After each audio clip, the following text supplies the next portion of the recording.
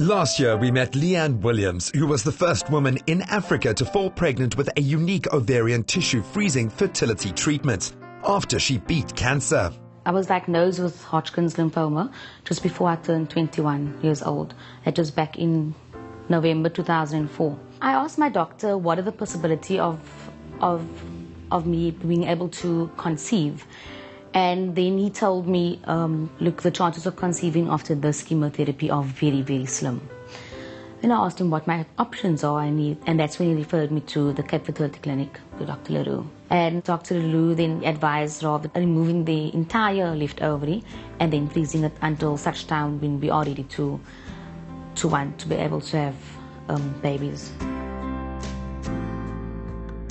Dr. Paul le Roux is one of a handful of reproductive specialists in the world to use this treatment and considered quite a miracle worker by his patients. In Leanne's case, she had a condition called Hodgkin's lymphoma, which is a cancer where chemotherapy medication has to be given. And normally this will damage the ovarian tissue so that the patient can't have a child in future. In these cases, there are options to try and preserve fertility. One option is to extract egg cells and freeze them, but this involves IVF treatment, which is expensive and not available to everybody. Another option, which is more rare, is ovarian tissue freezing. This is where we do an operation and remove an ovary and cut the ovary into tiny strips that are frozen and then later reimplanted into the patient to restore her fertility. The problem with this technique is it's very difficult. There's lots of complex technology involved in order to get it right.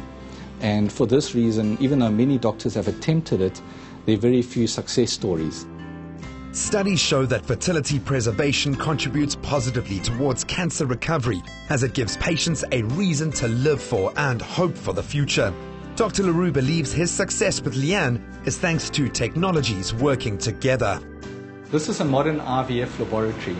In the IVF laboratory, we extract eggs and we fertilize them to make embryos, and we culture them and then place them back into the patient to make them pregnant.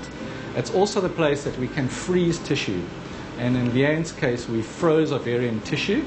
This is a liquid nitrogen container, and the tissue is kept in a small plastic vial and inserted into the nitrogen, where it's kept at minus 196 degrees Celsius. It can be kept like that for many years. Amidst the media frenzy, for this young family, the pregnancy meant much more than just being a medical first for Africa.